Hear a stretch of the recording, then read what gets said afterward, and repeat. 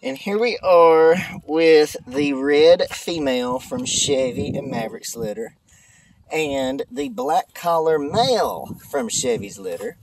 And I'm a little partial to that sweet baby girl right there, because I'm going to keep her forever and ever and ever. She's my puppy.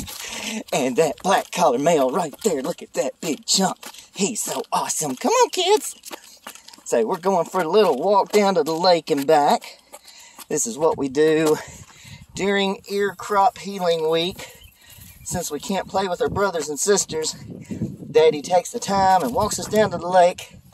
So I normally do this one puppy at a time, but it's almost feeding time at the Sunny Hill Zoo. We got to get this done quick tonight. So we got a little pep in our step, don't we? So these little puppies will do great. As soon as you hook a leash to them, they're going to follow you like they know what they're doing. So they follow Daddy around like a flock of chickens follows their mama hen. Oh. Woo! You babies are doing good. Look at that pretty girl. I love it, girl. I love my boy. Hey. No, don't mess with the ears, baby. There you go. Hey, babe. Hope I'm getting you in the picture there. Them beautiful eyes in the sun. Oh, he's so gorgeous. Hey. Hey, baby girl. Bobo.